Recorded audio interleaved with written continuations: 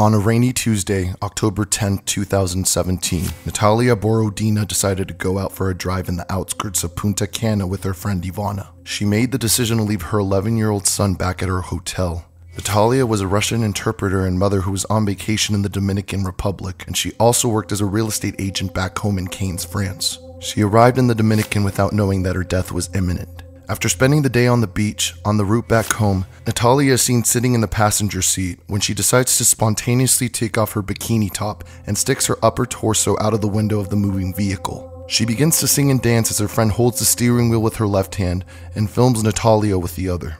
Natalia playfully sticks her finger in her mouth and laughs at the camera, long enough to distract the driver of the vehicle. Since she wasn't paying attention to the road, Ivana could not see the curb up ahead. As the car made its way down the street, it was too close to the curb and Natalia's head hit a nearby street sign. It's unclear exactly how fast the car had been traveling at the time of impact, but the graphic video shows the exact moment when Natalia collides with the post that forcibly causes her body to lunge to the right. Screams from Ivana can be heard at the time of the crash, as the footage abruptly ends thereafter. Natalia was immediately transported to the hospital with serious head injuries, but unfortunately died within hours of arriving. Her friend Ivana was arrested by authorities after pinpointing the exact road sign that Natalia collided with. Tire marks confirmed that the dented red Kia Picanto car butted the yellow curb at the moment of the accident. Police initially believed that alcohol may have played a role in the hazardous crash, but after testing, they released Ivana and cleared her of any wrongdoing. It was determined that the driver did not break any laws, and her friend died by her own negligence.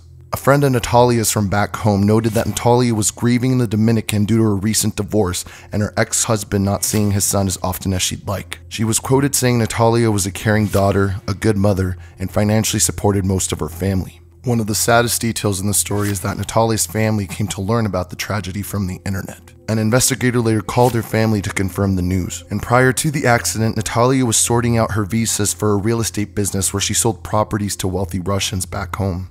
After her death, Natalia's former husband Alexander had to fight to be given custody of their son and keep him from ending up in an orphanage. For now, Natalia's sister said she will continue to look after the young boy with the consent of his father. The story only gets more convoluted when Natalia's family realizes they can't pay the $20,000 that it would cost to fly Natalia's body back to Russia. Natalia's family were under the impression that Natalia didn't have insurance when she traveled abroad to cover the cost of transporting her body in the event of her accidental death. However, it has since been confirmed that Natalia was covered by insurance, and the coverage will enable her body to be transported to Russia for a proper funeral with her family members by her side. There is no further information as to whether or not the transportation was successful, but Natalia was just 37 years old at the time of her accidental death.